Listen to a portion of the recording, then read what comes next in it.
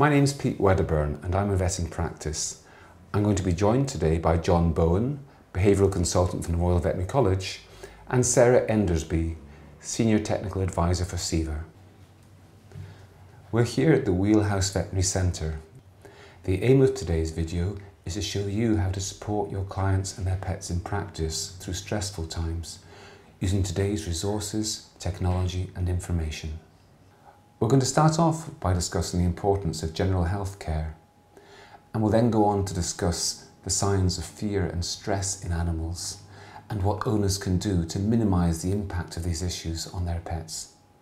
We'll be showing you what resources are available to you, including Adaptil pheromones, a sound sensitivity questionnaire, and we'll be giving you a practical demonstration of setting up a cosy den for your pet, including interactive toys.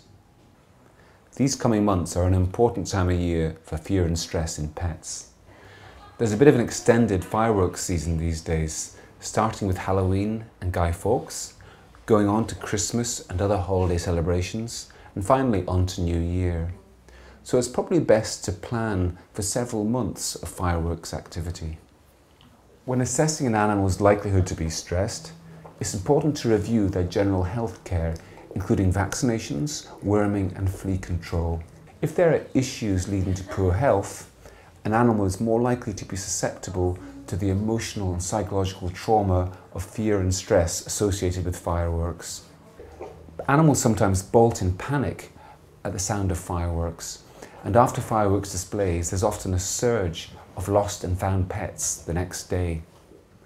So ideally you should have a combination of a clearly visible identity tag around your pet's collar, and as well as that, a microchip in the scruff of the neck. And to be really safe, double check that your details are properly recorded on a well-recognised database, so that if your pet does go missing, they'll be promptly returned to you. One message that we really want to get across this year is the importance of recognising the early signs of stress and fear in pets. In dogs, this can include yawning, swallowing, going off their food, licking their lips. All these things suggest a dog is beginning to feel anxious, and that's the time to intervene rather than waiting until there's a full-blown hysteria. Cats are less affected by sound phobia than dogs, but fireworks still have an impact on them. In particular, it makes sense to keep cats indoors at times of fireworks. But if you're going to keep a cat indoors, you have to take certain steps to make sure that they don't feel stressed by the change in their routine. First of all, you should use a Fellaway diffuser, and you should plug it in for a few weeks before it's needed. So plug it in when your cat is still coming and going as normal. That way they'll get used to the scent of the pheromone and they'll be more calm and relaxed when you do finally keep them indoors more. Secondly, making sure they have plenty of litter trays. We normally advise 1 litter tray per cat plus 1 extra one. Third, make sure they've got plenty of food and water so they're not feeling stressed because of hunger or thirst. And last, you need to make sure that they've got plenty to do to occupy their time and their attention. That means, for example, having plenty of interactive toys to play with them. And it also means designing your home in a cat-friendly way, making sure that they've got areas where they can climb, where they can sit up at a height looking down on the room, and basically you need to see your home from a cat's perspective so that you know that they'll be happy to spend more time there. As well as making sure that your cat is microchipped, you should double check to make sure that your details are properly recorded on a well-recognised database in case they do go missing. So we're here today to talk about the whole issue of fear and stress in pets, especially around loud noises like fireworks. One of the new things that's come up, Jon, is this sound sensitivity questionnaire. Can you explain a bit more about that? Yeah, sure. It's a questionnaire that I developed with Ceva Veterinary in Spain about 2 years ago. We went through a series of analyses to find out which specific questions enabled us to distinguish between dogs that were mildly fearful of fireworks, dogs that were moderately fearful of fireworks, and then the dogs that we'd really considered to be phobic. And we've developed a questionnaire which is only about 16 questions long, takes about 2 to 3 minutes to complete, and it automatically gives the owner an interpretation of their dog's behaviour so they can then seek help. So does it just work for the owner, or is there some sort of, is it a tool that vets can use as well? It's definitely useful for vets, because one of the main issues we face in general practice is we have many clients come to us around firework night looking for help, but it's difficult to know which ones need medication for their dogs and which animals just need some kind of management solution or behavioural therapy. And the advantage with the questionnaire is it enables vets to see immediately which are the most problematic cases that might need the highest level of help and treatment, so they can target them. It will give a score for each of 3 different parts of the scale, and the vet can then look at those scores and make a determination of which of the various different treatment options are most important. And probably the most critical part of it is that if dogs show very severe signs, such as vomiting or defecation or urination during fireworks, then it immediately alerts the vet that these are very severe cases they need to handle quite seriously. Okay. You said there was 3 parts to it. What do you mean by that? What are the 3 parts? It gives 3 scores. One is behavioural signs of stress. That's things like pacing, panting, agitation, restlessness. Another one is coping strategy. So we know that some dogs, when they hear loud noises, will freeze, adopt a very low body posture and make numerous attempts to hide, whereas other dogs will bark and run around and try to kind of fend off the thing that they're frightened of. And we found that dogs that show the hiding, repeated attempts to hide, low body posture tend to get worse over time. And then we have physical signs of stress, which are things like vomiting, urination and defecation. So each dog will get a score for each of those 3 components of the test, and that enables us to interpret how severe their problem is, and also whether they have a coping strategy in place. They know where to hide and they feel comfortable when they're exposed to loud noises. So the sound sensitivity questionnaire is available online. Where can we find it and what does it look like? If you go to the Adaptil website, you'll find the link to the questionnaire. It's all on one page. It takes less than a couple of minutes to complete. There's about a dozen questions which are part of the assessment, and when people get to the end they can enter their email address and it will email them a full copy of the report. Otherwise, when they press the submit button, it comes up with an interpretation of their dog's behaviour. So it gives them the scores for each of the different parts of the test and also tells them whether their dog is mildly, moderately or severely affected. What sort of recommendations do you make then for the different categories of severity? What sort of things do you say? Well, some dogs will obviously score 0, in which case we wouldn't expect them to be needing any kind of treatment. For dogs that are mildly affected, those are the ones that would score between 1 and 4 for the behavioural signs of stress. We think those dogs are able to cope if they're given a good hiding place and maybe an Adaptil diffuser to enable them to find somewhere better to go to get away from the loud noises. The dogs that are in the moderate category, they score between 5 and 14 on the scale for behavioural signs of stress. They probably need some behavioural therapy, something like desensitisation and counter-conditioning, Adaptil diffuser, hiding place, and maybe even some short-term anxiety-reducing medication to get them through a firework event. And the dogs which are severely affected, scoring 15 or more, they may well need long-term medication. They certainly need all of those other things as well. Okay. And when do you think people should fill out the questionnaire? Should they wait until the fireworks start, or should they do it some months before, or when's the best time to do it? I think the biggest challenge we have is trying to get clients to complete this well ahead. I can remember when I was in general practice, we'd often have this horrendous rush in the last few days before firework night, and we know there's a limit to what we can actually do. So ideally, if they can complete it a month or 2 ahead, then they can set up the hiding place, they can start using Adaptil, they can start using any short-term anxiety reducing medication, and maybe even start behavioural therapy well in advance of the season. That means they'll be well prepared for it.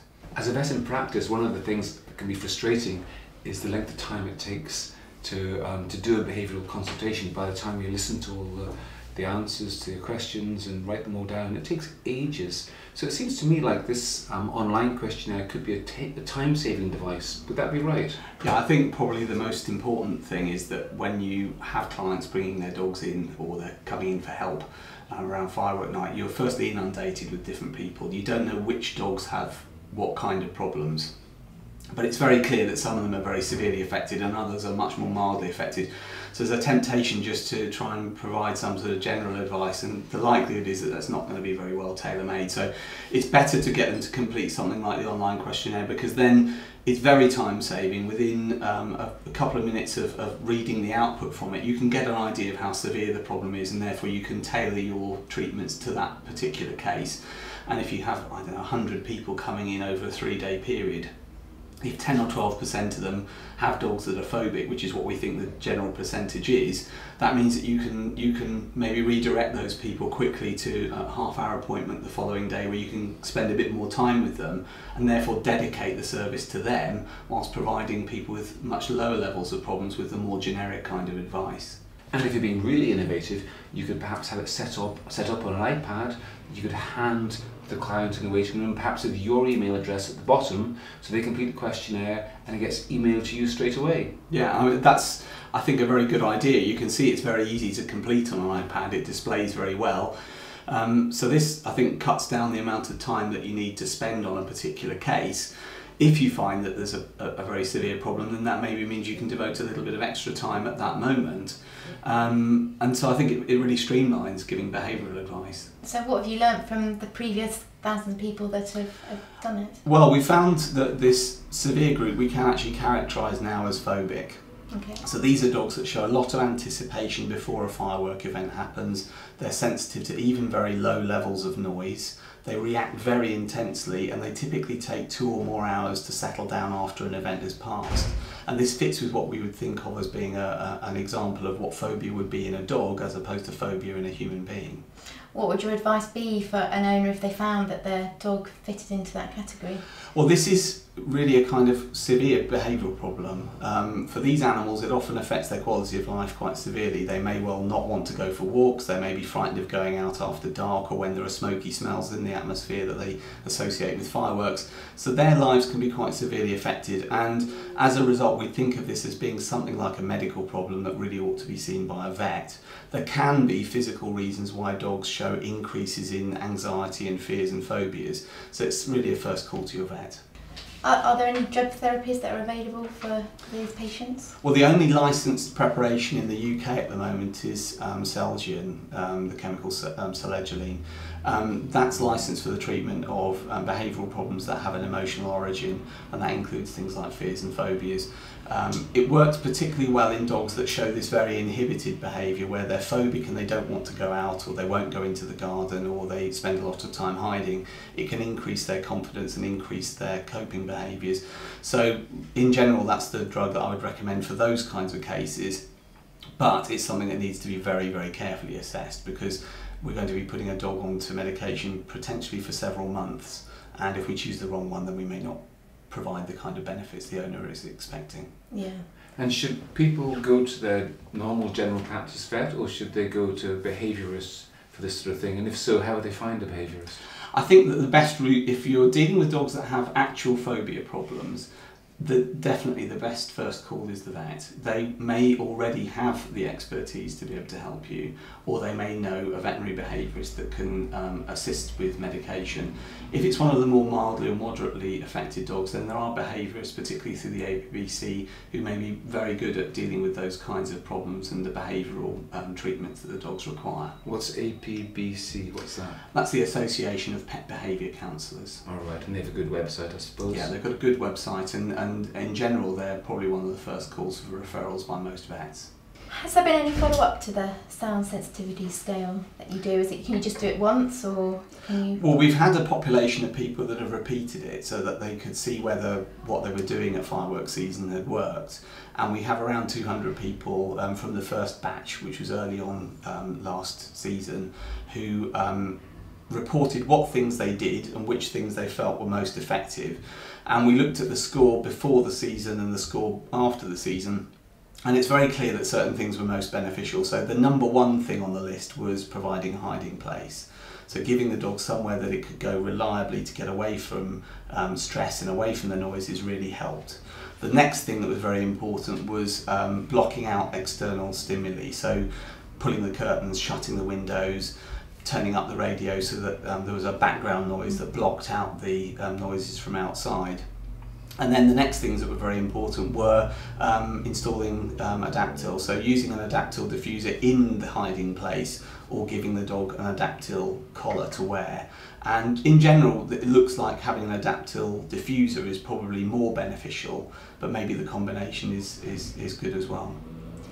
All these tips and advice we've got just for that specific fireworks night, is it something we can employ at any other times of the year, or is it just fireworks? Yeah, well, I live in Brighton, and it appears that you can use fireworks to celebrate almost any event in Brighton, so birthdays, all sorts of different things. So that time of year we used to think of as maybe being 2 weekends of fireworks. Now it's really turning into a month, and then we also have New Year's. So these ideas really apply at any time of year. One of the critical things that's also important when deciding how to treat dogs is, even if they may have only moderate to mild reactions to loud noises, if they're being exposed on an almost daily basis, maybe they live near to a firing range for example, then those dogs probably need more help than those dogs who maybe react to the same level but only encounter noises 2 or 3 times a year. But these ideas apply to all dogs that are frightened of loud noises at any time when they're going to be exposed to a loud noise, even if it's thunder. If you were having an event in your home that you knew might be noisy and stressful, like a big party at Halloween or something, are there any specific steps you should take other than the general things that we've talked about? I think it's very much the same as we are. You might really enjoy the party, but probably at some point you start to feel a bit tired, and maybe you go off and stand in the kitchen and have a cup of coffee and relax for a few minutes. Being able to get away from things and relax is really important to coping with excitement and stress. So the first thing would be to make sure the dog has somewhere where it can go to avoid all those stresses, the noise, the activity, the people, and have a bit of a recharge. And if dogs maybe don't do that spontaneously, it's a good idea to give them a time-out period on their own with something nice to eat, a chew or something, to relax and completely get rid of those stresses before they come back and join people again. I suppose also making sure they're kind of tired by giving them plenty of exercise earlier in the day. Is that a helpful thing as well? Yeah, definitely. And certainly on firework nights we recommend people get their dog out, give them a good run, let them go to the toilet well before it goes dark, so that then they're not desperate to go to the loo or desperate for exercise and expecting to do things in the early evening. And that's certainly something that's very beneficial if you're expecting to have a party or some kind of activity that maybe would slightly distress the dog.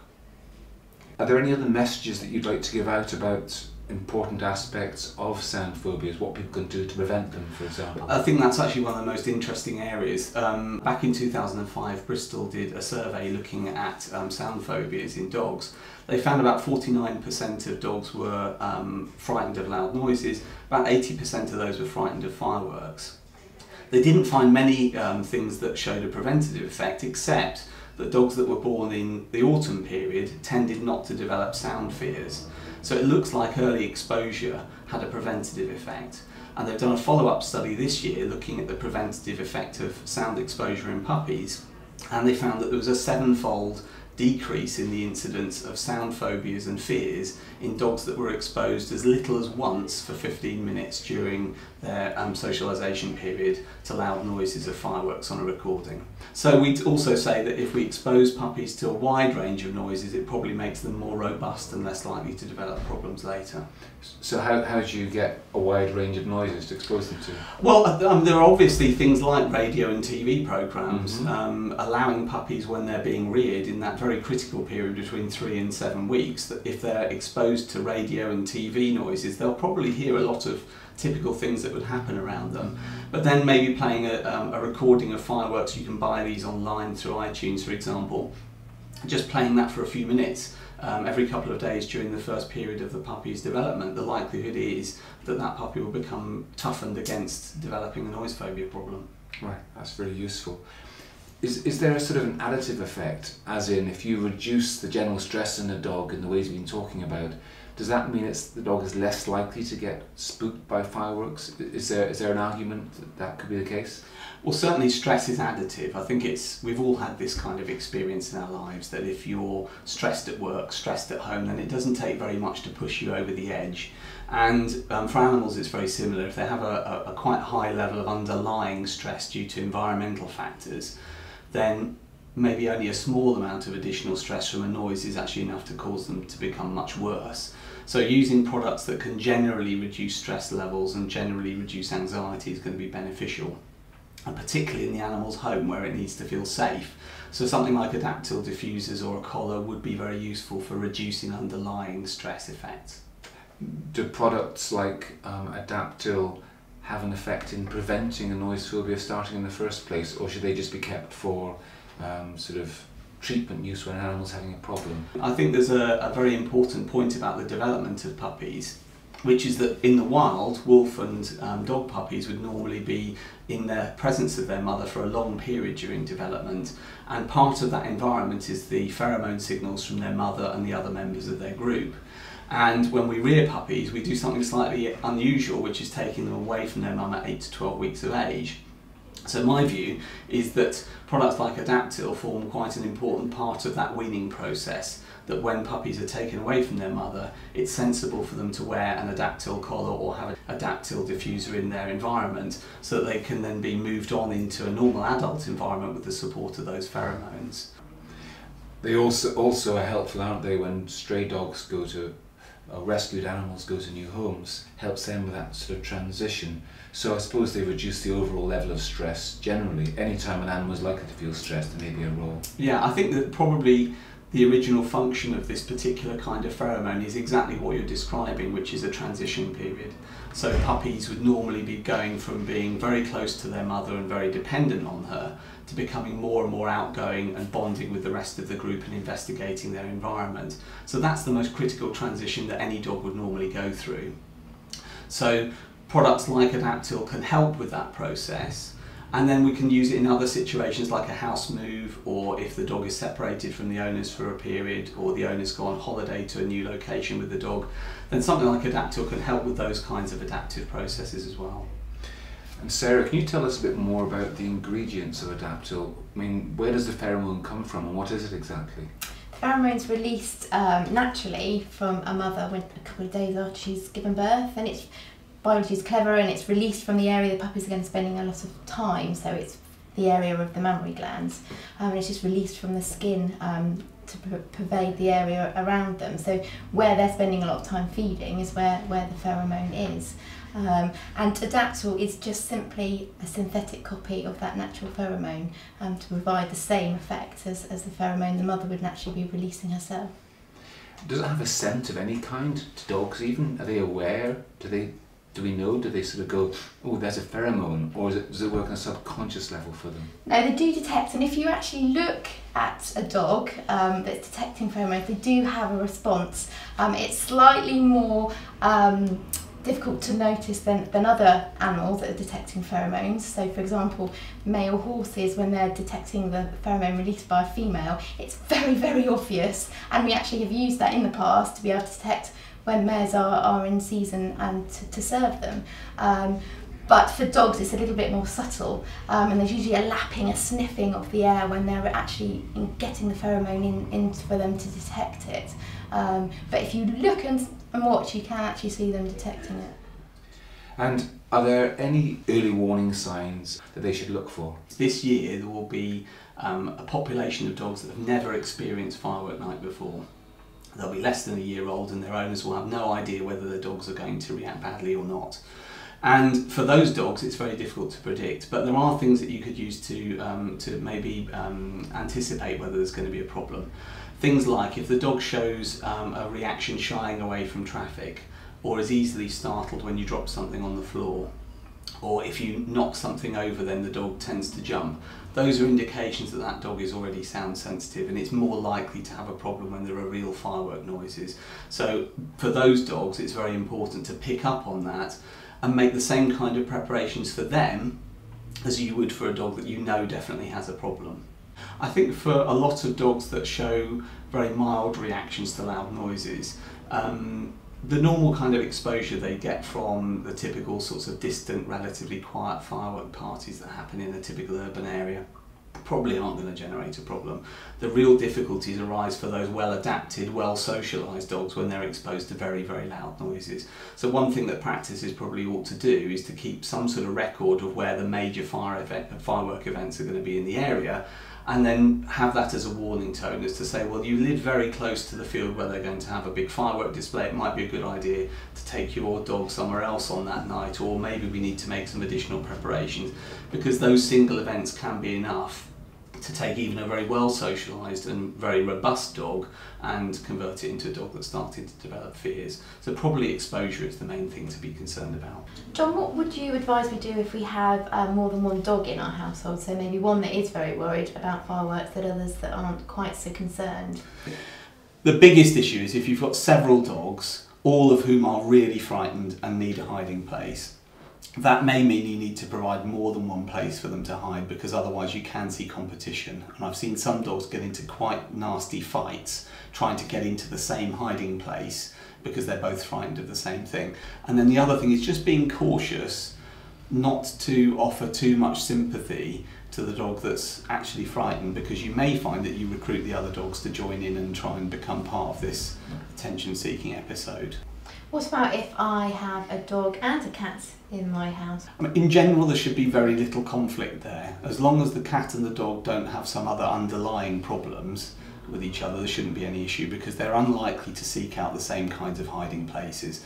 The difficulties you might have is if the cat is very easily spooked and the dog tends to chase the cat, then you might need to keep them separate from each other to avoid the cat being pursued around the house whilst it's frightened. But in general, I don't think there's any particular conflict. You would provide the same hiding opportunities and isolation from external stimuli for the dog, which will benefit both of the animals. What happens over years with animals, with dogs with this particular problem? Do they generally stay phobic year after year after year, or do they generally improve if they get the right approach? Is it something that can be cured, or if they're bad at, say, 3 years of age, they stay bad for their whole lives? I think the first thing to think about is, where does this problem come from? And probably it's a combination of genetics and a lack of early experience with loud noises. So the evidence is that certainly early exposure can help to prevent this problem. So there's probably a certain element of it being temperament and a certain element of it being experience. Then you add on top of that bad experiences, and for some individual people and dogs, one or two very bad experiences transforms their life, and they may never really truly regain the level of normal confidence you'd expect.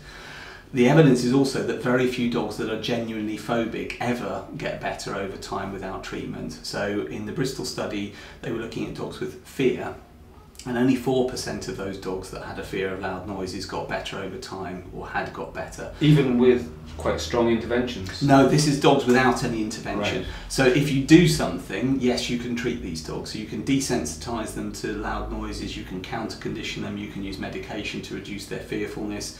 Those things have all been shown to work, but I think one of the problems we have is that very often owners think that these problems will get better spontaneously, and the evidence we have is that generally they don't. But what about with treatment? What sort of percentage of dogs, if you like, get better, so that you can relax and not worry about it anymore? I would say that probably if you have a dog that's severely phobic, the best you're ever going to get to is a dog that's mildly fearful. So it's very unlikely that you're going to transform a phobic dog into a dog that's now totally robust around loud noises. So typically with cases after they've been treated, and these may be dogs that were reacting to the sounds of doors slamming, cars backfiring, fireworks, thunder, gunshots, all sorts of different loud noises, and we desensitize them to the point where they, in general, on a daily basis, don't react to any noises. But if they're exposed to a very loud noise event, like a very close by firework noise, they'd probably still react. And they may not react as severely, but in those cases, typically we want to have something like a memory blocking drug as an extra safety net, just in case there is a very bad loud noise exposure. So we might use it to block out that one individual event that happened over the course of a year. So perhaps you could make a comparison with a severely atopic dog. The dog's not likely to be completely cured, but you can manage it well so that the signs aren't bothering anybody. Yeah, exactly. So what we're aiming for is the dog's quality of life isn't impacted by the phobia, and as far as possible the dog appears to live a normal quality of life, with one slight reservation, which is that dogs that have developed phobias are more likely to redevelop the same problems again if they're exposed to very, very loud noise events. So it's just something, once we've treated them, we might need to be a little bit more cautious with them, because there's probably an underlying problem that we can't really remove. Can I ask a bit of an oddball question maybe? Mm. Do people ever put earplugs in dogs' ears to stop them hearing loud noises? Yeah, I think we used to do this quite a lot, and I can remember one of the methods was to make a cone out of cotton wool, soak it in water and then kind of plug the dog's ears up with it. The problem I always felt with that is that if you think about the sensations of a firework sound, actually quite a lot of it is that kind of booming which penetrates the walls and your whole your whole body vibrates. So when I've seen people use that, I've never found it to be that effective. And there may be another issue with it, which is that what dogs are most frightened of are things that they can't localise. So if the dog hears something, can see where the noise is coming from and therefore move in the opposite direction, that gives them a sense of control. If they hear a noise and they don't know where it's coming from, where would they go to hide? And unfortunately it's the low frequency reverberations which are very hard to localise. So in some ways maybe blocking out the higher frequencies, which is what you're doing with an earplug, isn't necessarily that great. So I wouldn't say people shouldn't try it, but personally I've never found it to be as beneficial as it probably ought to be, theoretically.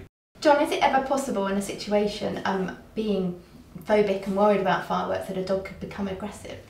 Yeah, there are a small number of dogs that show aggression problems when they're frightened in this way. It's usually because the owners have interfered with their coping behaviour. So I'll give you an example. Some years ago I had a dog whose owners had tried to stop him going to his hiding place. And the reason was because his hiding place was behind their brand new 40-inch plasma television set. So the gentleman in question would stand in front of the TV and try to fend the dog away from it.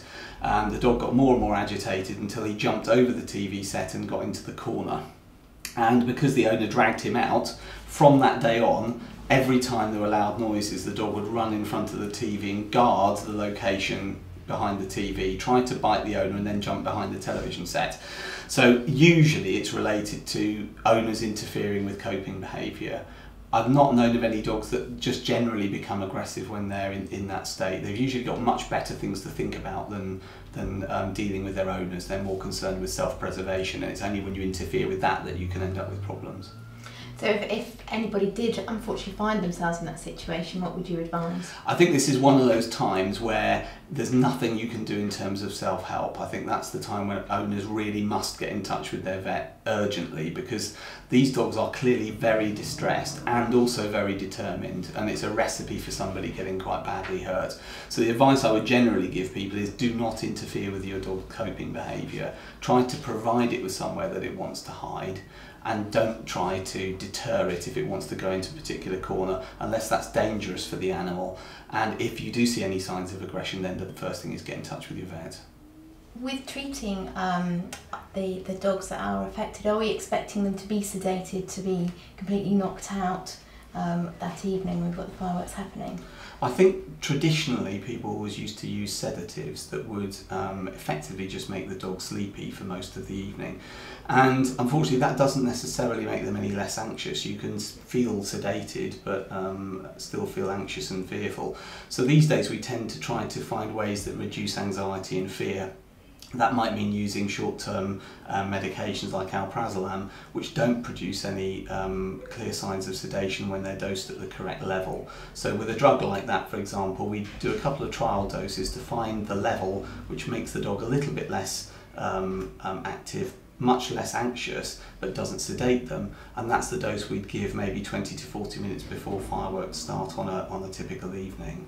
And products like Adaptil don't produce that kind of sedation effect anyway.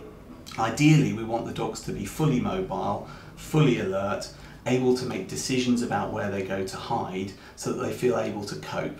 And we know that coping makes dogs feel better than not coping. So if they can find somewhere to hide, go there and feel calm, that typically makes them much more toughened and robust to future noise events. I think that's one of the challenges in practice, is that when owners are used to giving their dog a tablet that seems to make them completely zonked out. When they're zonked out, they may be feeling stressy inside, but externally they look like they're very relaxed. And when we use these more modern techniques, sometimes people kind of long for the knockout tablet. Yeah. So What do you say to people like that? How do you persuade them? Yeah, I think it is just a question of client education to say, well, you've got to kind of imagine how you would feel if you were in that circumstance. If you were frightened of spiders, say, and somebody sedated you and left you in a room with a spider, you might be finding it very difficult to escape, but you'd feel absolutely terrified. And so it's probably good to draw analogies like that with clients and say, well, what we want is for your dog to be happy and comfortable, and there's no need for them to be sedated. I think with smaller dogs, sedation was always regarded as not being a big deal. But when you've got something like a Great Dane, having a Great Dane that's ataxic, can't move around and keeps falling asleep, and this is a major problem. And I've seen dogs in that kind of state fall downstairs or get trapped in the garden because they've collapsed when they've gone to the toilet. So there isn't really any advantage to that kind of treatment, and in general we find that owners adapt really well to using short-term anxiety reducing drugs like alprazolam as a substitute for the older tranquilizers. Isn't there an effect on memory or learning to do with alprazolam type drugs as well? Can you explain that? Yeah, there are two types of benzodiazepine drugs. There's the old typical ones like diazepam, which is a typical benzodiazepine. That's Valium. Yeah, exactly. And there's a newer type of drug which is called a triazolone benzodiazepine, and that's one like alprazolam. And the difference between them is that there's a much wider therapeutic range for alprazolam, so you can give it at much higher doses before you see sedation, and it's much less likely to produce ataxia. But the other benefit is it causes what's called retrograde and anterograde amnesia. So if I explain that one now. If I gave you a dose of diazepam now, you wouldn't really recollect the emotional aspects of what happened over the next 2 to 3 hours after you'd taken it, but it wouldn't affect your memory of what had happened before. If you take alprazolam, it blocks your memory of events that have happened in the short period before you took the medication, maybe up to an hour. We don't know exactly. Before you took the medication? Yeah, so this is why we call it retrograde amnesia. So it means that if this afternoon's webinar was particularly horrific and stressful for you, you can take your dose of alprazolam and you won't remember any of it tomorrow. And in dogs this is great because it means that if they do have a really bad experience, they're out on a walk, they hear some noises, they panic, they don't return to normal behaviour within 2 to 3 minutes, that might be an event that's going to become maybe associated with the park, associated with walks, maybe make the dog reluctant to go out. If when we go home we give them a small dose of alprazolam, they won't remember that event clearly the following day. They'll go back to that location, they won't remember how anxious they felt. So it can be very good as a safety net during the fireworks season to block out memories of events that would otherwise be very traumatic. And does it also block out memory going forwards? It does, it has both effects. What's quite interesting about the effect is that it only affects the emotional part of memory.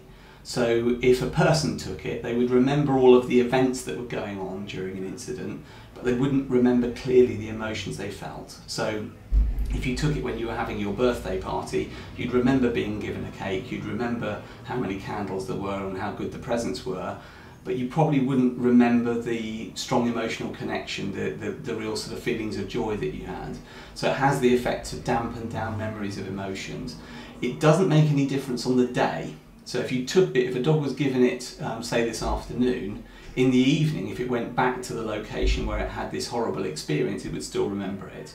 It's after a period of sleep, when normally memories are consolidated from short-term to long-term memory, that's when this link is broken.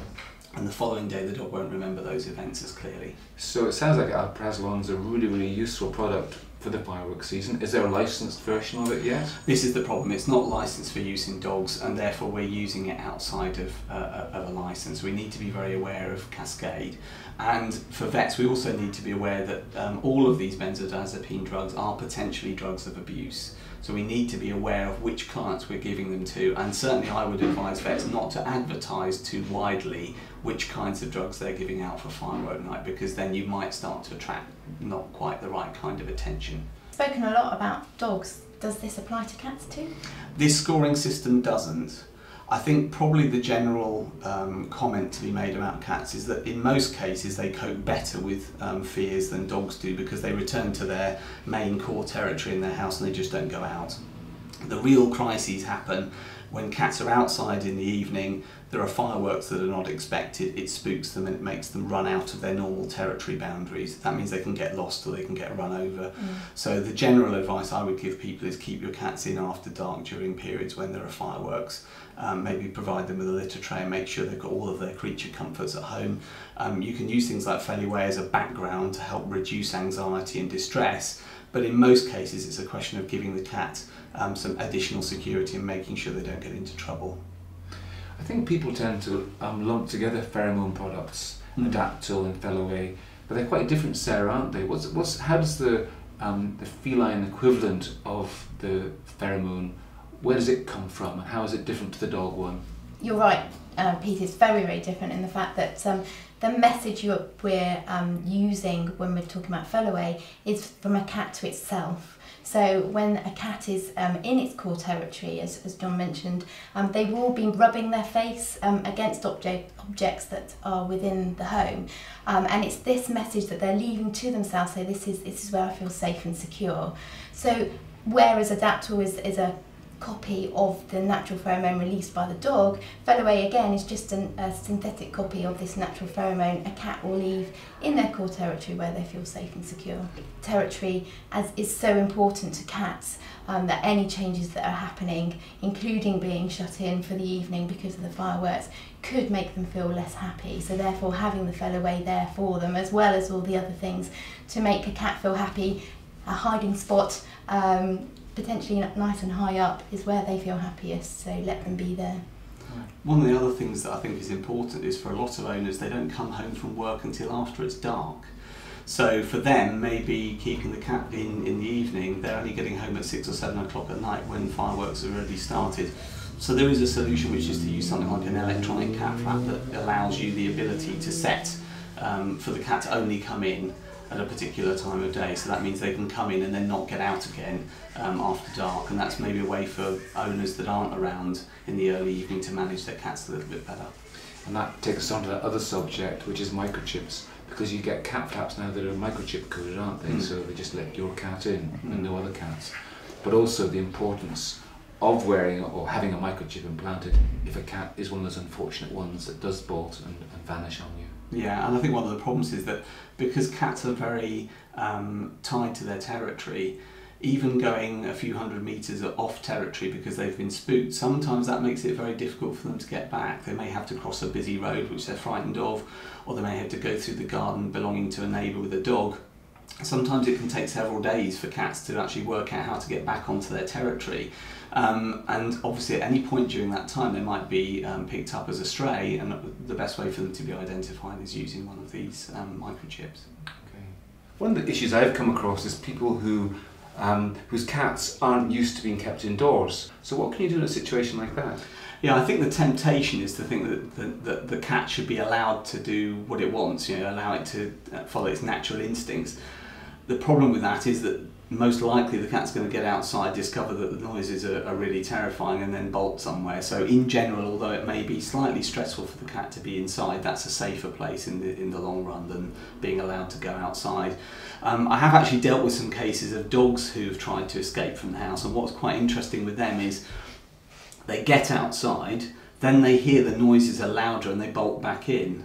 And so I think with dogs they seem to orientate themselves quite well. They break out the window but then they realise it's horrible and come back. But I think with cats the danger is they're more likely to bolt and run off, and I think it's a risky thing to give them the freedom to make the mistake, really.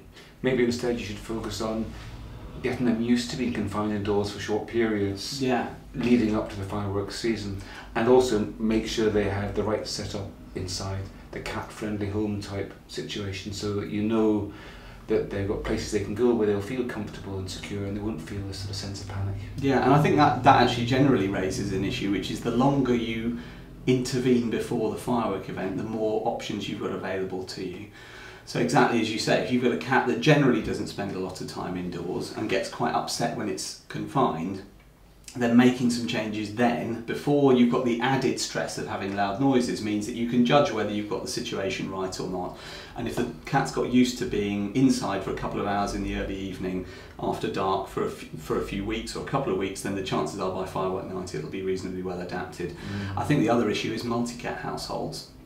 in multi-cat households there may often be a limited number of places for the cats to climb and hide and settle, and the cats will kind of share them when they're in a reasonably normal state of stress. But if you've got a multi-cat household and there aren't quite enough places for the cats to choose from, then it could cause a lot of tension. So again, trying to make sure there's a multitude of choices so the cats really can choose to hide somewhere or sit somewhere and not have to conflict with other cats to find a space. Are there any good online resources to help people make their homes more cat friendly? Well, for a number of years, the Feline Advisory Bureau has provided a lot of advice on how to create a cat-friendly home, and they've recently changed their website and their charity name to International Cat Care. So if you go to their website, they have a lot of resources which help to explain how to keep multi-cat households, how to keep cats happy. One of the other subjects that's come up is when you have a dog and a cat in a house and using the two types of pheromones, would they clash with each other in some way, or do they work together, or how does it go? It's absolutely fine to have both products working together in the same room.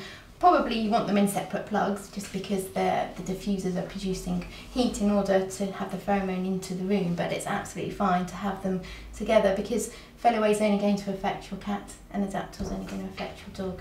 Can an Adaptil collar be left on a dog while it's been shampooed? It won't work while it's wet, and also there's a potential problem with the chemicals within the shampoo actually affecting the pheromone. So I'd always recommend people to take off the collar before they have the shampoo and get wet, and then once they're dry to pop the collar back on. People know there's going to be a fireworks event. Should they feed their dog and cat, or should they save the food for later on? What do you think is the best approach? Well, the biggest risk for cats and dogs is that they're going to be outside during darkness when the likelihood of firework events has increased. So generally we advise people to feed their dogs late afternoon but before it goes dark, so there's plenty of time to take them out and let them go to the toilet outside before darkness sets in. That way there's less chance of being caught outside when the firework goes off. Is there any other benefit from a dog having a full tummy? There may be, certainly after feeding, dogs are often a bit more relaxed and maybe a little bit more playful. There's some indication that giving high carbohydrate meals may help some dogs to feel more sleepy and more relaxed. So there may be some advantage, but I think the main thing is really just to make sure that the animal's settled in, has got what it needs for the evening and has had the chance to go to the toilet and have a bit of exercise and get everything over and done with before darkness sets in. I've heard about people that have decided it's a good idea to show their pets some fireworks to stop it having a fear of fireworks. Do you think that's a good idea? In general, I would say no, because the most likely thing is the dog is going to be frightened by the fireworks. And I've regularly seen people taking their dogs to firework events, and you usually find them flattened on the ground in terror within a few minutes. The likelihood is they're going to develop a worsening firework fear over time. Probably the bigger concern are people that have dogs that are already fearful and they've been given advice like don't let your dog hide and make him face up to the fireworks, who then think it's a good idea to take them into the garden and make them watch the fireworks. That's very likely to make the dogs a lot worse. So in general we'd say minimise exposure rather than deliberately trying to toughen dogs by putting them in front of fireworks. So it seems to me, John, that the big new thing this year is this sound sensitivity questionnaire. It's very innovative, and if lots of folks start to use it around the country, it's going to produce some really interesting results for you. Yeah, we have a few thousand people that have already completed it, but we would like as many people to complete this as possible, not only because it helps us with the research, but also because if they can do this as early as possible in the season before fireworks have really kicked off, then they have the best opportunity to make a den, prepare for the event and keep their dogs safe during fireworks. So we see this as a very good tool for helping people to make these changes well in advance. Well, John and Sarah, thanks very much for taking part in this discussion. I've certainly learned a lot, and I hope that the folk watching this will also have learned too. Thank you. My 3 top tips for supporting your pet through the stress of this time of year are, first of all, include plenty of exercise every day. For a dog, that means walking them, perhaps half an hour, morning and evening, away from fireworks time. And for cats, that means spending time playing with them, using new and different toys every day. If you burn up energy with exercise and play, you're going to end up with a pet that's more relaxed and more ready to rest. Second, Make sure you use plenty of interactive toys for dogs when they're left on their own. Things like Kongs, stuffed with food and perhaps deep frozen. The third tip is the importance of using pheromones, and a combination of an Adaptil collar, as well as that, use a plug-in diffuser so the area around the dog's bed is filled with the scent of pheromones, and that's going to help a pet feel even more relaxed. I've got 3 top tips for firework night. The first is for vets. I'd say the most important thing is getting clients to complete the online questionnaire well ahead of the fireworks season so that you can really understand which dogs need the most help and prepare for those firework events well in advance. The second tip would be for the owners of dogs. That's to produce a den for them. So dogs cope much better with loud noises when they've got somewhere that they feel comfortable and safe to go and hide, and you need to prepare one of those well in advance of firework night so the dog fully understands exactly where it should go to hide. And we know from studies in the past that this is something which is effective in reducing stress for dogs. The last tip is to reduce the exposure of dogs to loud noises and firework flashes on the night. Keep the windows closed, keep the curtains closed, try to increase noise levels in the house by turning on music or keeping the TV turned up loud, just to try and mask the external noises that are coming into the house. That should enable the animal to cope better because it won't hear quite so many of the loud noise events. My top 3 tips for how to cope with the fireworks season. The first one is to be prepared, so to make sure you're taking your dog for a walk earlier on in the evening so that they can be inside and they don't need to go out to loo when the fireworks are starting. And that includes your cats too, making sure that they're inside, the cat flaps are shut, windows are shut and they can't get out. My next 2 are combined, and that involves using a den with some pheromone support from Adaptil very close by.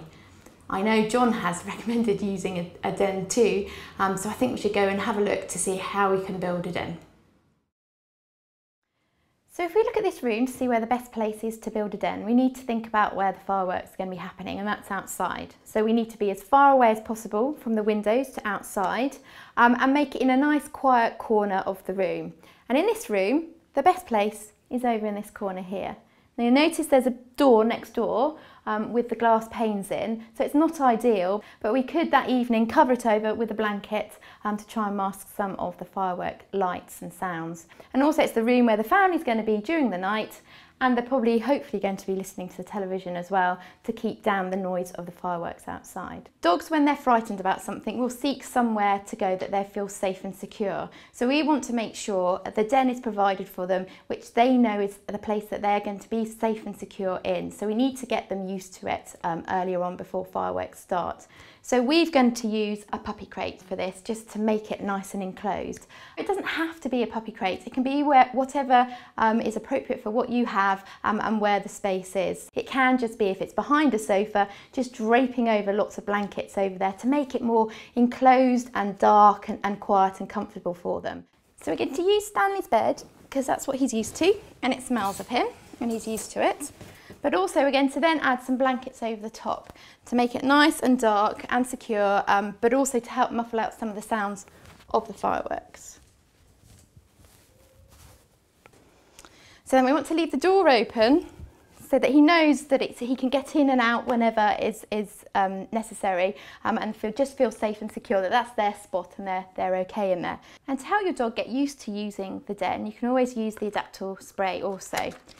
So all you need to do is just add some sprays to the bedding and then leave 15 minutes before you introduce your dog to the den, just to let any smells from the alcohol evaporate away. So we've built the den and we've made that nice and comfortable for your dog, but what else do we need to think about on the night? The first important thing to do is make sure we've taken our dog for a walk earlier on in the evening before it gets dark and there's any chance of any fireworks going off. So we need to make sure all the doors are shut and the windows, and any cat flaps that you have to make sure your cats stay inside with you, and then we need to shut the curtains. So we shut the curtains in this room, but we've also got a glass door. So what we're going to do is cover it over with a sheet to muffle any of the sights and sounds of the fireworks.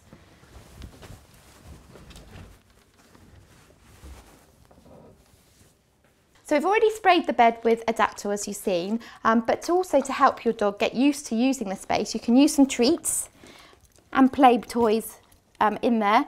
And also I'm going to use today a chew toy.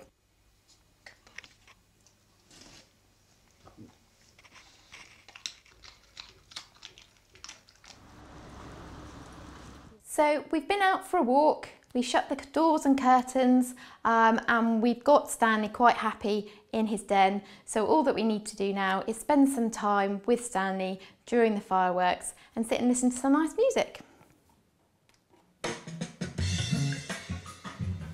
We know that using Adaptil helps dogs cope with worrying or challenging situations, which fireworks nights can be. So plugging in an Adaptil diffuser a couple of weeks beforehand, very close to the den, helps them have that pheromone support. And Adaptil is just a synthetic copy of the natural pheromone a mother will release 2 to 3 days after giving birth to her puppies. And the idea is that these puppies then are comforted and supported by her presence. And Adaptil has exactly the same effect on our adult dogs as well as puppies that you may have in your home. Stanley's got on an Adaptil collar, which you can see here.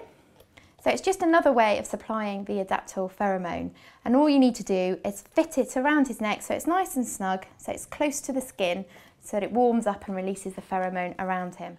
And it works just the same way as the Adaptil diffuser was, but it just is providing Adaptil support on your dog all the time that he's wearing it. So ideally, before fireworks comes, a couple of weeks beforehand, pop an Adaptil collar on, and it's doing the job for you as well as an Adaptil diffuser would. It's best to use the Adaptil collar or diffuser a couple of weeks before fireworks is expected to happen, because it gives a chance for the pheromone to help your dog relax and be more able to cope with fireworks when it occurs. However, if it's getting closer to fireworks night and you haven't been able to start using them, then don't worry. You can still use the collar, and that takes half an hour or so to warm up and start releasing the pheromone, or you can use the spray directly onto your bedding, just making sure you're leaving 15 minutes between spraying the bedding and having your dog go there in the den. We've talked a lot about how to help your dogs on fireworks night, but as mentioned earlier, don't forget cats. Once they've come in for the evening, shut that cat flap and make sure they've got all the things they need inside. A litter tray, some food, some water, and most importantly, they'll have their favourite spot that they like to hide or sleep in. And it's best just often to leave them there because they cope so much better on their own. If you have more than one cat, you may find that this changing routine can be quite stressful for them. And in this situation, Felloway can really help them cope with the changing routine and having to share the space inside with each other. Thanks for listening. I hope this has really helped you to understand how we can help our dogs and cats during the fireworks season, and I want to wish you a happy and safe fireworks season. If you want to have any further information, please look at the Adaptil or Felloway websites, where there's a wealth of information waiting for you. So that brings this video to a close. Many thanks to everybody at the Wheelhouse Veterinary Centre for their allowing us to use their facilities today. Thanks to my colleagues Jon and Sarah for their very helpful professional advice. And thanks to you for watching this and for hopefully learning something more about fireworks phobia. If you make sure that you fill in the associated questionnaire and return it to us, we'll make sure you get your CPD certificate and your SQP points. And I'll talk to you again another time.